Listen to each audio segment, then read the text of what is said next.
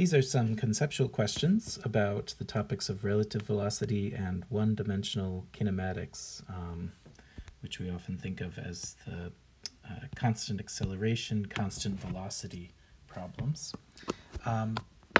So we'll cover sort of three sets of questions. The first on relative velocity, the second on a couple of basic kinematics concepts, which overlaps with our definitions of kinematics from the prior lectures. And then we'll do a couple of one-dimensional motion problems, meaning constant velocity, constant acceleration. And just to remind you a couple things, it's good if you can chat about these questions with someone else.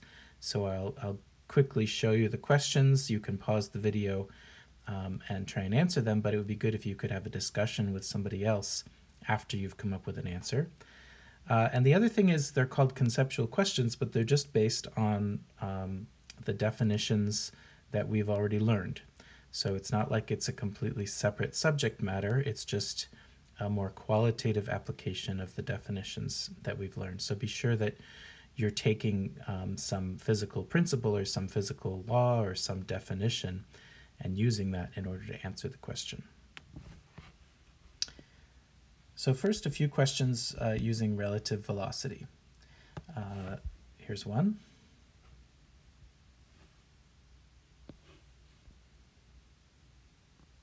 Here's a second.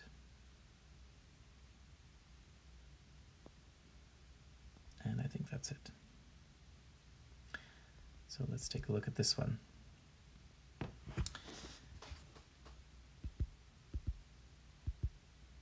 So you're driving west on I-96 towards Muskegon at 75 miles per hour.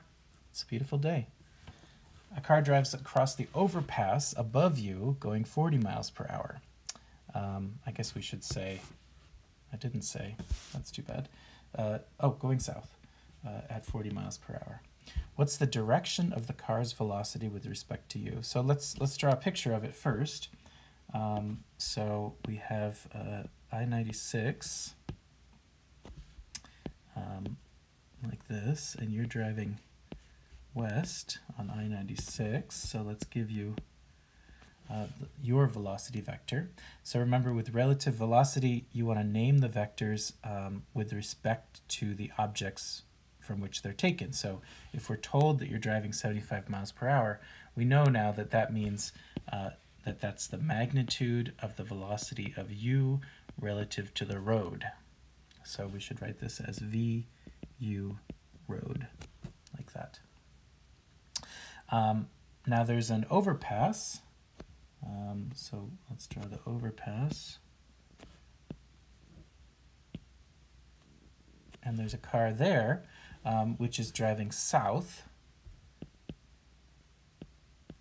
So they should have a velocity vector that looks like this. And they're going 40 miles per hour, so I should have drawn their vector a little bit shorter.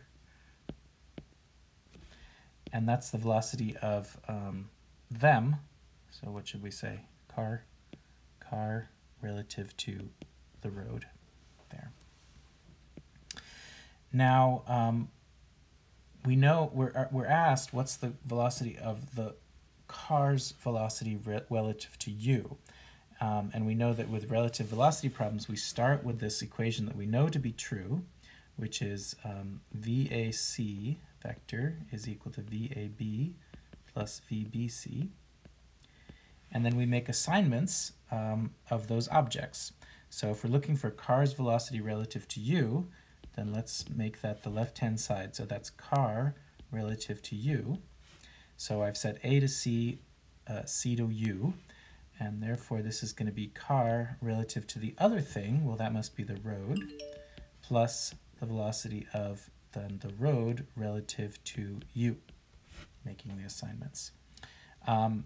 Now this is a true equation. It's not quite helpful yet because it has this weird vector, the velocity of the road relative to u, whereas we were given u relative to the road. So let us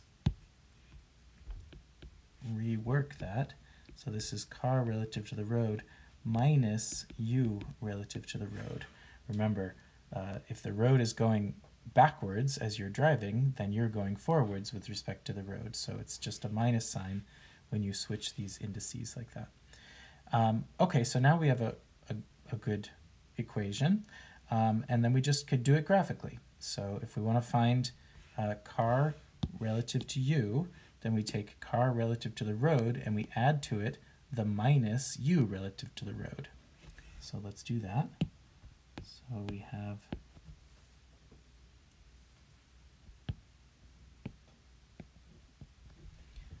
have car relative to the road, which goes like this. And then u relative to the road looks like this, so this is minus u relative to the road, like that.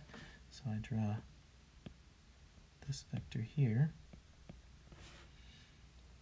And I guess I should continue to draw it a little bit longer here.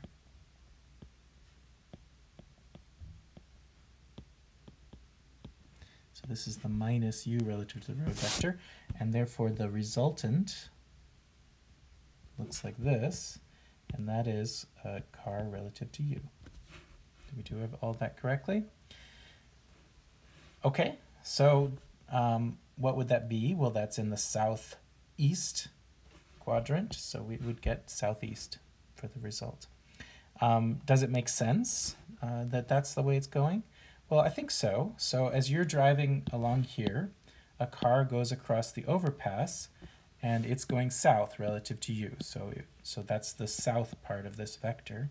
So why is it going east as well?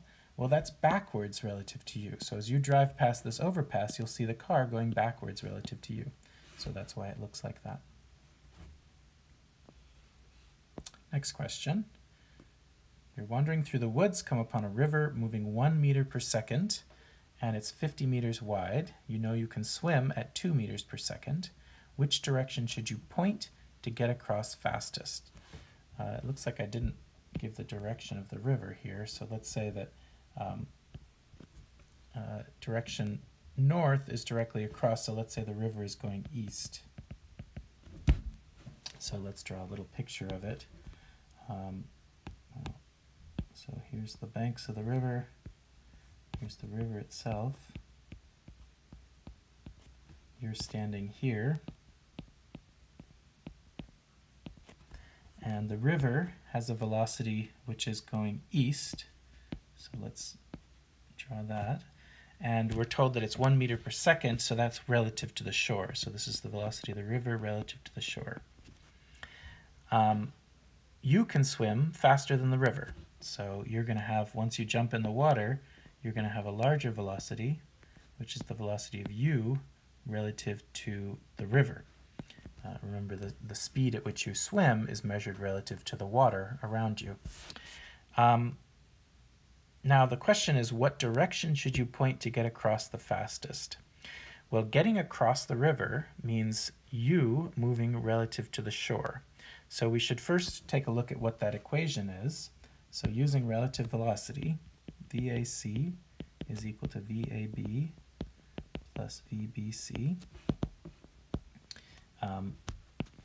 And then let's look at u relative to the shore, because that's what it means to get across, u to go from shore to shore. So assigning a to u and c to shore, then we get the velocity of u relative to the river plus the velocity of the river relative to the shore. So the velocity of u relative to the shore is just the sum of these two vectors here. Okay, so how do we figure out how to get across fastest? Well, getting across means to go in the direction perpendicular to the river. We could call that the y direction. So what we're really interested in is u moving a delta y in order to get across, a delta y of, I guess, 50 meters. So where is that going to appear, the delta y? Well, it's going to appear in this vector here. So u shore is equal to u shore x, comma u shore y. And then this thing here, it's a constant velocity, so it actually means delta y over delta t. So we could write down finally that u shore y is equal to delta y over delta t. And if we plug in d for delta y, then this is the equation that's going to tell us the amount of time, which will be d over u sure y. So the amount of time it takes to get across is the distance that you're going to be traveling divided by the speed in the direction in which you're going, in that y direction. Sorry, I shouldn't say in the direction in which you're going, because you're also going to be dragged downstream, but in the component of the velocity in the direction that you want to go. So what you see here is that the x component of your velocity doesn't matter at all for the travel across the river. It's only the y component of the velocity that determines the amount of time. So if you want to get the shortest amount of time, how do you get across fastest? Then you want to make this denominator largest. D can't be changed. That's the distance across the river. So how do you make the denominator largest? Well, you want to maximize the y component. You want to maximize the y component of VU sure. And the way to do that is to go exactly in this direction. So if I add this vector to this vector, then I'll get some y component which is exactly equal to Vy river, u with respect to the river. Whereas if I point in another direction, so maybe I might point my velocity with respect to the river sort of in the direction that I'm flowing. Well, then I might get a larger magnitude of my velocity relative to the shore, but you notice that its y component is going to be smaller. And if its y component is smaller here, then that means its y component is going to be smaller here, and that means delta t is going to be larger. It's going to take more time. So that might have been obvious from the beginning that if you want to get across the river fastest, you should point yourself across the river, but this is how you show that with relative velocity. So the answer is you want to be pointing yourself north. That's the direction of pointing your velocity relative to the river. Okay, now we'll do two problems of kinematics. So these are just sort of general kinematics questions. Number one.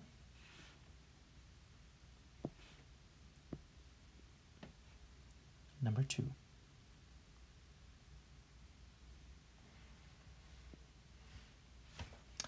So a car and a truck get on the highway. Each accelerates with constant acceleration. The car reaches 60 miles per hour while the truck reaches 70 miles per hour. Which has the greater acceleration? Well, let's look at our definition of acceleration.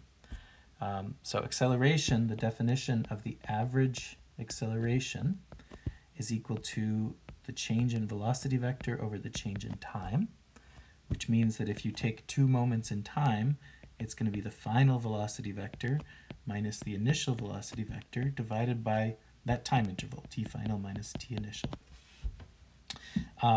If you're getting onto a highway, it looks like one-dimensional motion, so you might just think about this as the x component. So the x component of the acceleration is just going to be v final x minus v initial x over t final minus t initial. Just look at it in one dimension. So how do we answer the question? Well, we're told that the car has a final velocity of 60 miles per hour, that's here, and the truck has a final velocity of 70, and I guess we can assume that they start with 0. So the numerator of this thing is going to be larger for the truck than it is for the car. So do we say that the truck's acceleration is larger? No, we can't, because we have a denominator here as well, which is the amount of time it took each of them to reach that final velocity. And we were not told that they have exactly the same amount of time. In fact, we weren't told anything about the amount of time that it takes to reach that speed. And of course, that was purposeful. So they're trying to trick you. So because we don't know anything about the amount of time, we don't know anything about the acceleration. We know what that numerator is, but we don't know the denominator, so we don't know the value. So the answer is it's impossible to tell.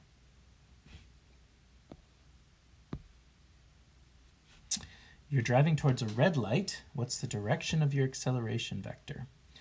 So I guess this problem requires that you are a good driver, and some sense. So here's a red light. Here's your car.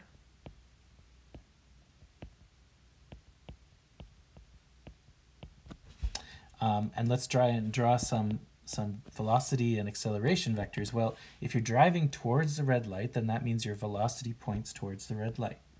So we know that the velocity of u with respect to the road looks like that. Now, what's the rest of the question? Well, if you're driving towards a red light, it should be that you are slowing down. So if this is your initial velocity vector, then a moment later, some delta t later, your final velocity vector should be smaller, right? You are slowing down, so the magnitude of your velocity is getting smaller and smaller. So what does that mean about acceleration? Well, the answer is it should be pointing backwards. Now, why is it that it should be pointing backwards? Well, that's because the definition of average acceleration is delta v over delta t. So the direction of average acceleration is the same as the direction of delta v. So what does delta v mean? Well, delta v is equal to v final minus v initial, or you could write that as v final is equal to v initial plus delta v. And remember, same direction as the acceleration. So if you know what your final and initial velocities are supposed to be, as they are when you're going towards a red light, magnitude should be getting smaller, then that means you know what the delta v should look like because you know how to do vector addition. And if you know what delta v looks like, then you know what the acceleration looks like. What does this look like? Well, it agrees exactly with the picture that I've drawn up above, because we have an initial velocity vector that points like this with some large magnitude. We have a resultant here, which is shorter. So let's just draw it off to the side. That's our v final. And we want to add to that a delta v that gives us that as the resultant, so the delta v should look like this. Delta v vector must look like that. So in order to get a shorter velocity vector after an interval of time, then the delta v should be pointing opposite to the initial. And that means the acceleration vector should be pointing backwards here. So there's sort of a general, well, let's answer the question.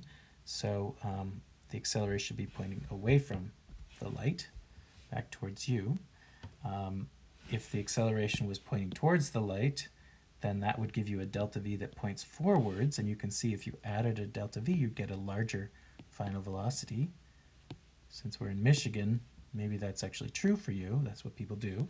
They just speed up until they have to stop. But that's not what the question assumes. Perpendicular to direction of travel, what would that mean? Well, you would put a delta v here, perpendicular, and then your final velocity would be like that. So that would mean like you're turning, right? Your final velocity is now pointing in a different direction. But we don't assume that you're going to turn as you're getting towards the red light. And if the acceleration vector is 0, then that's delta v is equal to 0, and the final would be the same as the initial. Well, again, if you're a bad driver, maybe that's true, because why bother stopping until you're actually underneath the light? But that's not what was assumed in the question. So this is why the answer is what it is. It comes directly out of the definition. But there's some key concepts that we can remember here. So slowing down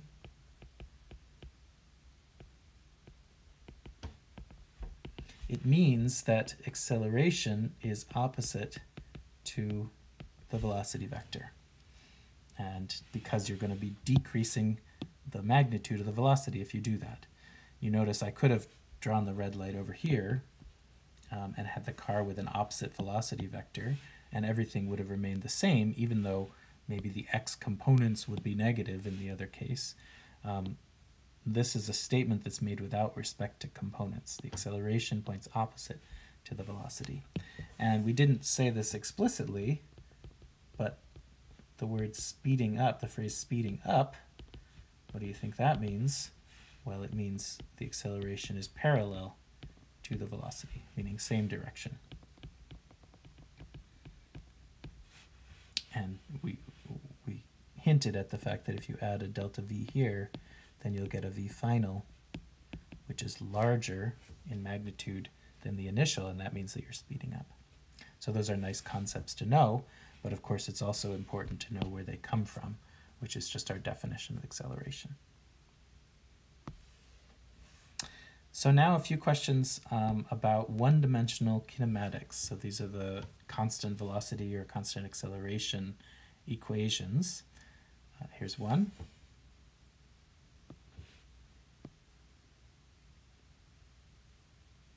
And here's two.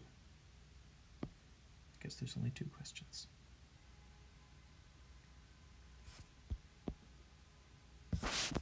Okay. So you're driving along the road, you see a deer up ahead, you slam on your brakes and you stop after 100 meters. Hopefully you stop before the deer. Now, assuming the acceleration is the same, how far would you slide if you'd been going half as fast? So let's draw a picture. Remember, that's our starting point almost always. So here's your car, and we want to identify all the key things. So there's a deer. I guess that's important.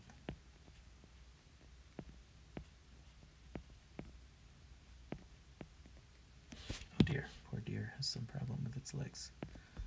I don't know how the deer's legs look. And you're driving on the road, and you have some initial velocity, which obviously points towards the deer. So let's call that v0, your initial velocity vector. And it has some value. It has some magnitude, so we could just label the vector with its magnitude then. And then at this moment, you decide to slam on your brakes, and therefore your acceleration vector, because you're going to be slowing down, should be pointing backwards. And the value of that acceleration, the magnitude of that acceleration, is independent of how fast you were going. It just has to do with your car and your tires and the connection to the road, for example. Whereas the velocity vector, its magnitude might be changing in this problem. That's what our question is about. And then the last thing that we might show is that we have a distance, which is the stopping distance, so d stop. And we were told that for this particular case, oops, not 100 meters per second, just 100 meters, that the stopping distance was 100 meters. I don't know if we need it yet, but let's make a coordinate system. So just to emphasize that we're moving only along the x direction, notice that the distance is along the x direction. Both velocity vectors point in the positive or the negative x direction. So we can completely exclude the y direction, just talk about one-dimensional motion. Now, what kind of motion are we talking about? Well, it was given to us. There's going to be an acceleration that changes your velocity from something to 0. So at this point, maybe I should have drawn that. So v final is equal to 0 here. That's what we mean by the stopping distance. Okay, so what can we do?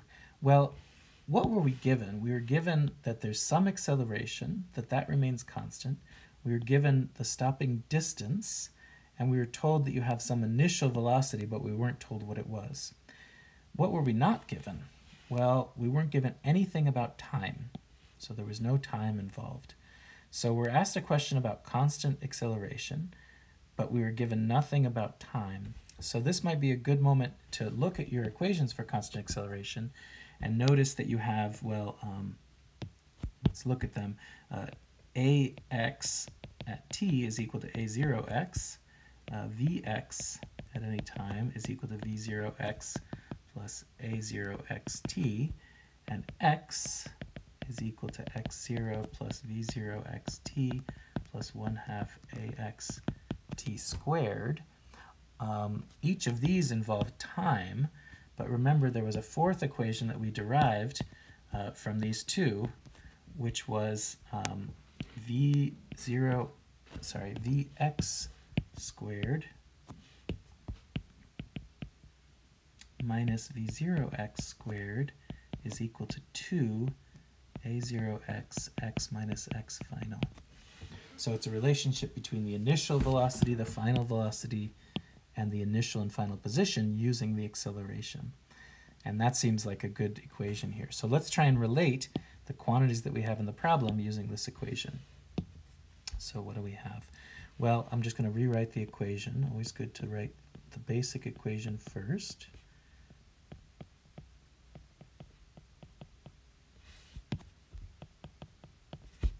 So and let's state how we're going to apply it. So from point A to point B, meaning from here to the stopping here, just to be clear about what we mean by initial and final. So Vx, that means Vx of t, the final velocity. Well, we know that that is 0 because we're stopping. So we can plug in 0 for that. 0 squared is 0.